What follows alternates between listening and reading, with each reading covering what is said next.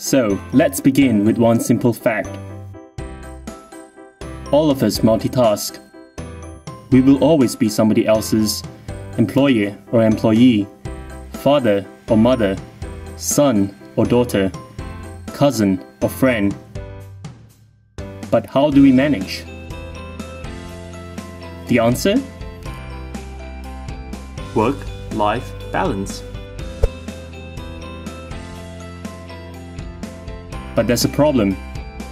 We often picture work-life balance as an either-or model. The more you have of one thing, the less you will have of the other.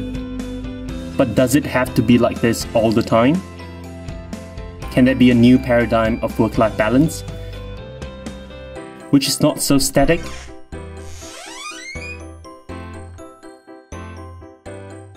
And more dynamic? Well, we say yes. By knowing what matters to you the most in life, be it your family, or your faith, or your friends, and examining and aligning other aspects of your life to support and grow the core of your being, we can all experience maximum self-growth and happiness.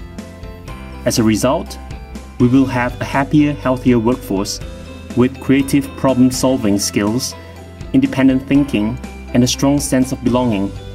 This leads to higher productivity. So, what do we need to enable work-life balance? First of all, we need to include everybody in the discussion. Everyone from farmers, construction workers, office workers, to homemakers deserves to have work-life balance as much as anybody else. Second of all, proper infrastructure that helps people be creative in their journey towards work-life balance. For example, we need road networks, water supply, mobile access, public transportation, internet connectivity, education, and healthcare. And third of all, we need to understand and address the various aspects that make up different people's needs for work-life balance.